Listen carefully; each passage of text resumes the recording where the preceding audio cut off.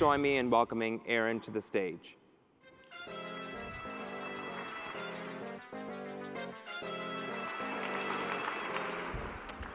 Hello, everyone. I'm excited to be here in Berlin, sharing some of my experiences developing entertainment applications in mixed reality.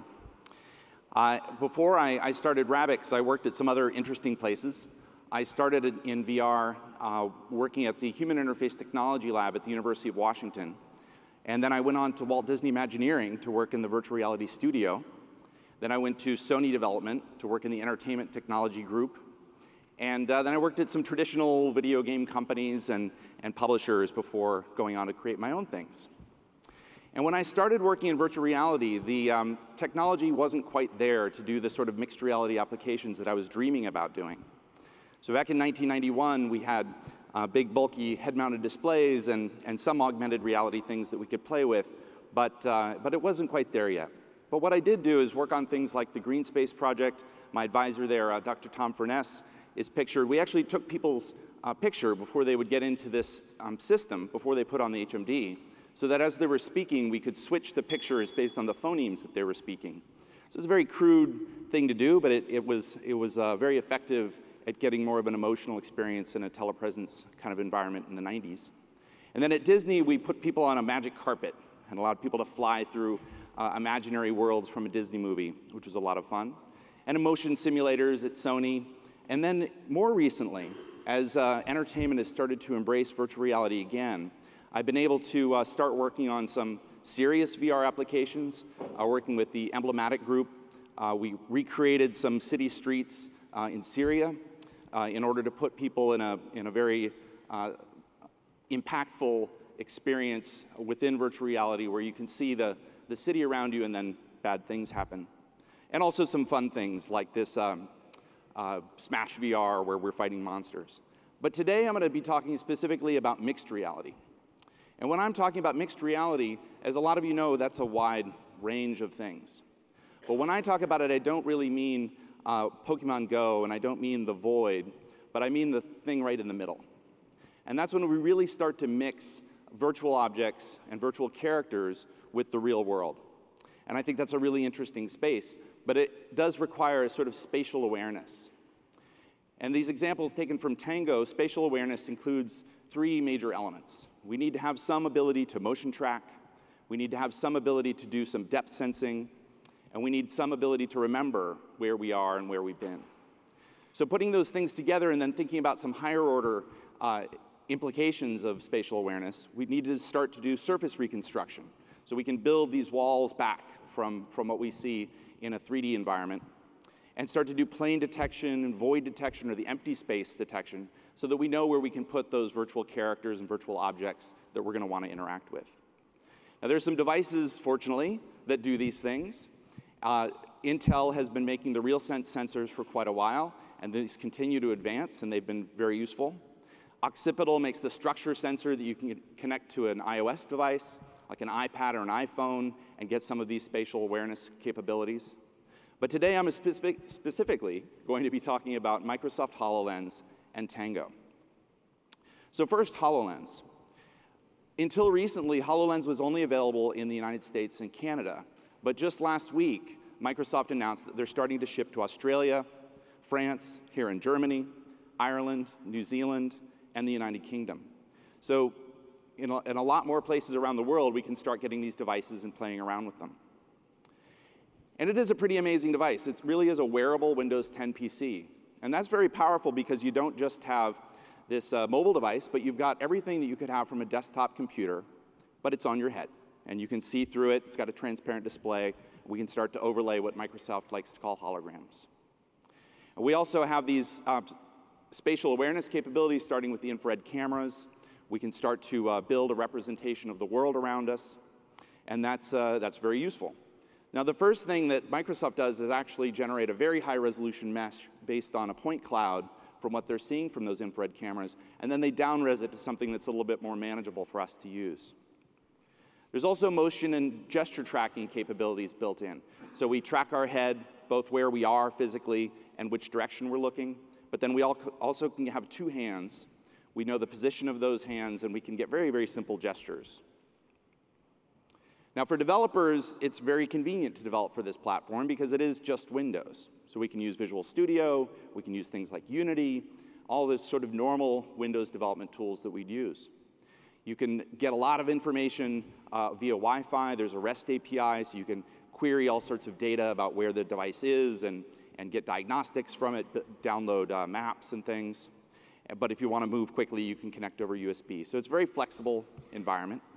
And Microsoft has also made a lot of convenient toolkit applications available through GitHub. So they give us scripts and libraries like the Spatial Mapping library that starts to make it very easy to build applications. And just a few weeks ago, they released something called the Spatial Processing Script Library. And that goes a little bit further. It gives us some of the higher order things about detecting planes and surfaces and tables and understanding the empty space. So it's getting easier and easier to develop these applications. Earlier this year, my development partner, Cyrus Slum, and I formed a little team called Cyron and developed an application for a hackathon in San Francisco and won a prize in that, which was fun. What we wanted to do with that is give people the ability to experience epic cinematic experiences no matter where they happen to be. Every environment is different. We wanted to be able to adapt to that.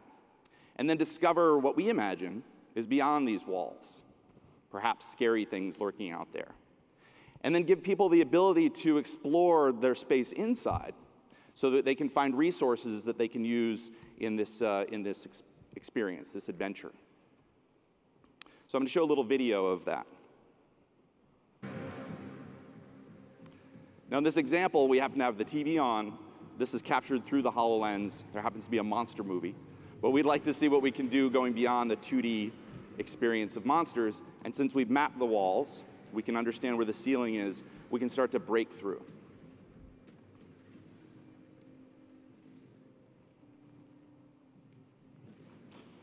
So now we're beginning to see the glimpses of that creature outside who's smashing through our walls.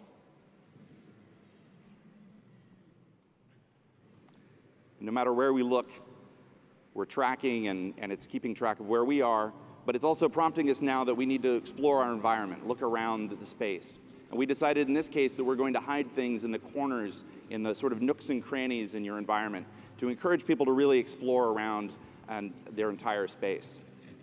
There they can find these resources. In this case, they're these little bugs. These firebugs give people the ability to shoot back at this beast that's attacking us.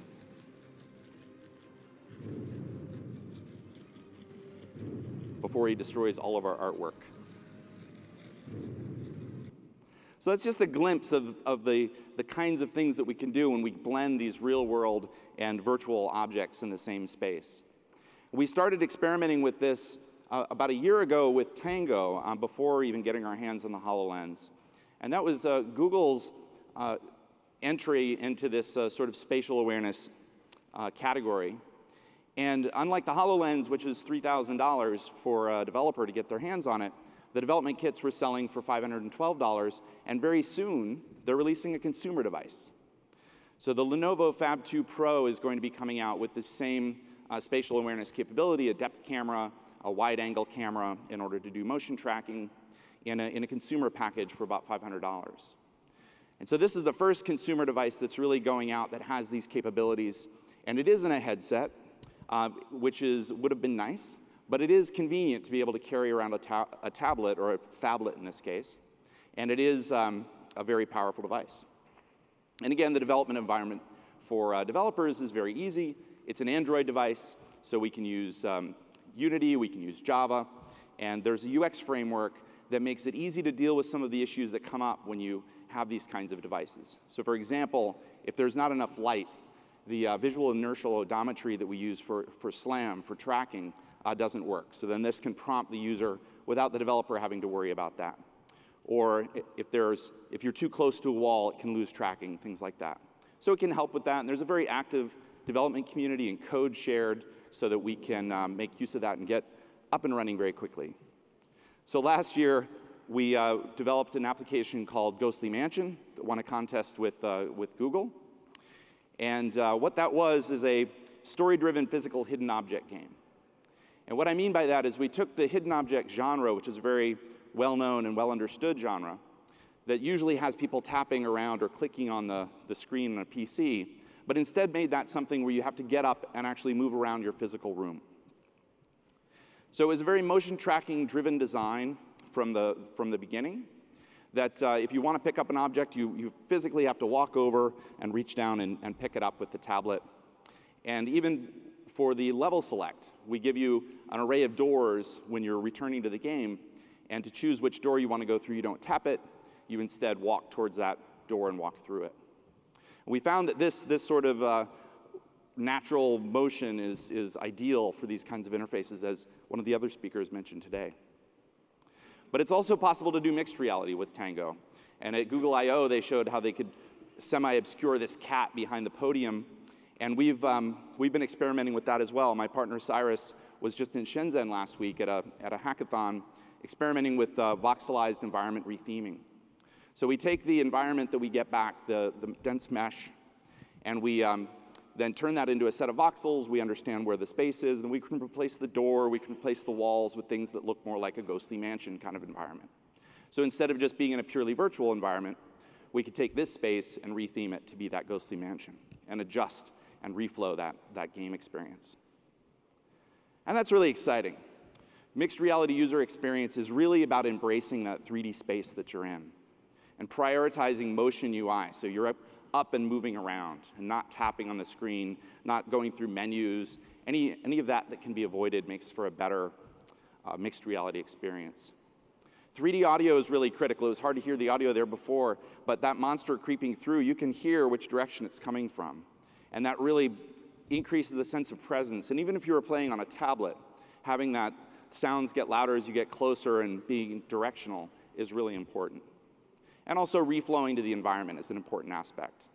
And what we mean by that is because every environment is different, we need to use sort of light AI or a CSS, to borrow from the web, if you will, for mixed reality.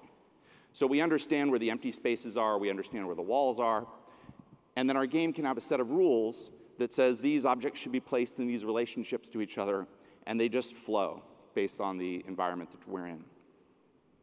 So I'm excited, because the future of mixed reality is really now. We don't have to wait anymore. And so we can develop using devices like HoloLens and Tango for all of these other future devices that are either just now releasing or coming soon. Things like the ODG smart glasses, the R7 already out, but their new glasses actually have a modular system, so you can add a depth sensor or other tracking devices and get a more mixed reality experience out of your glasses. Occipital released the structure sensor VR or mixed reality dev kit, which allows you to have inside-out tracking and really move around through a space while in a VR experience or in a mixed reality experience with an iPhone. And Apple has been teasing us with their patent applications, but they've also been releasing the new iPhone 7 Plus with dual cameras, which you can start to do some really interesting things just with that. But with their acquisition of PrimeSense and Mateo, we know that there's more coming. Project Alloy was announced by Intel. It's a prototype now, but it's an inside-out tracking headset where using RealSense, you can track someone's hands, but also integrate, like in this case, a dollar bill, into the virtual experience so that you can have real objects interacting with virtual objects. Oculus last week announced the Santa Cruz prototype.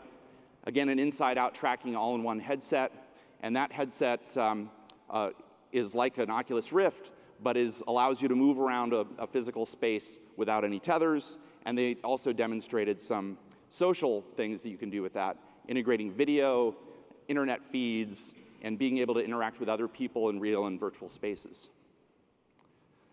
I'm also curious to see what HTC is going to do. They really recently announced that they're working with Nitero in order to get rid of the cable that we're all tripping over when we're using our Vives. There's also a camera in the HTC Vive, only a single one, but it's a step towards that direction of being able to have more mixed reality. Now, what we all want is a lightweight pair of glasses that does all of the things that Magic Leap plans to do, and we hope that that will be coming soon, perhaps 2017.